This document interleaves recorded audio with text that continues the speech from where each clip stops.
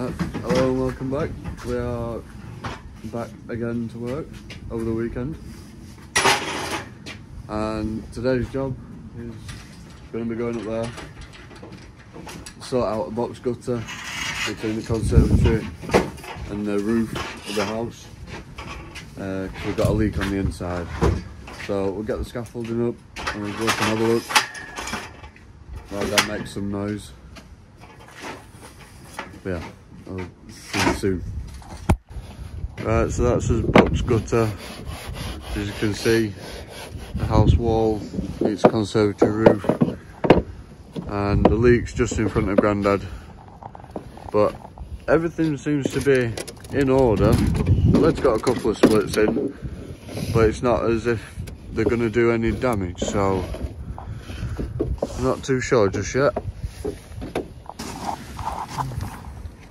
So they've got the roof stripped off now, just to have a look, see if there's any splits or anything in this part of the roof. But we've also realised when we take these, because they're a metal tile, they're not your usual concrete tile or whatever, there's a lot of condensation underneath them, which you wouldn't expect to be that much, but there's a lot more than what you think. So we're going to keep going, investigating and see what we can find. So the plan is we're going to cut these 4x2s into fairings, so they go from really thin to thicker at the other end to create fall down the gutter. And yeah, we'll cut these, we'll see you after that.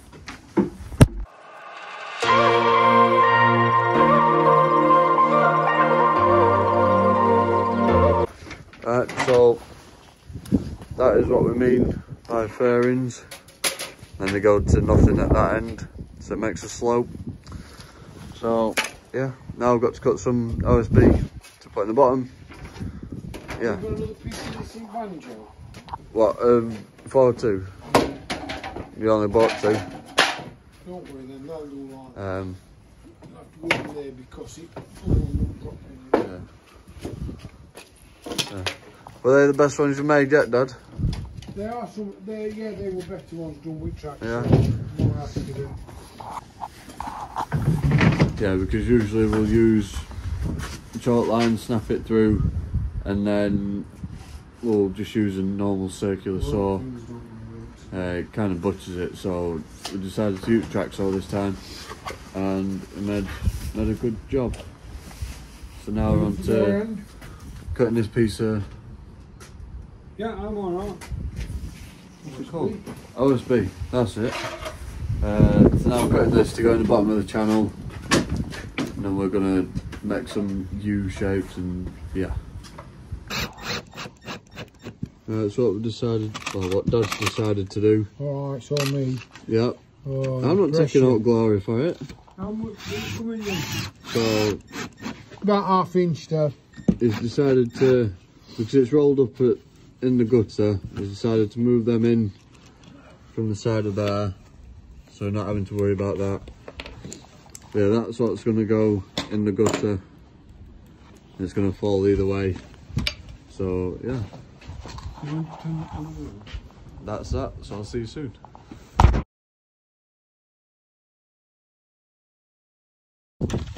Alright, so that's the gutter finish for plastics, and before we put the resin in, which is down there, it's a GRP, so we'll mix some resin in, I'll mix a hardener with it, and then it'll set up over time.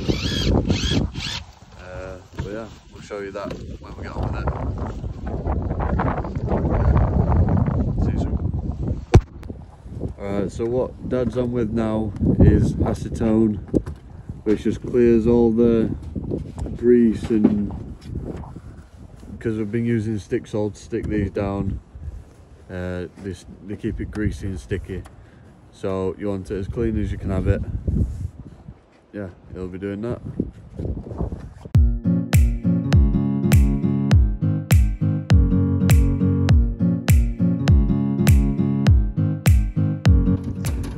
So that's now So putting the roof back together now. I'm going to put some more felt in here because there's some holes in it and whatever. But yeah, we'll cover this up and then I'll see you after that.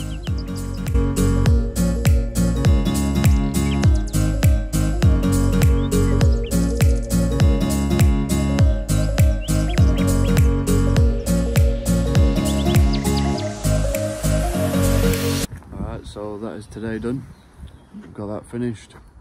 We're back here tomorrow actually to do some painting on the back of the house because it's pretty much disintegrated, there's nothing left. So I'm just going to redo that. That should be it for this job.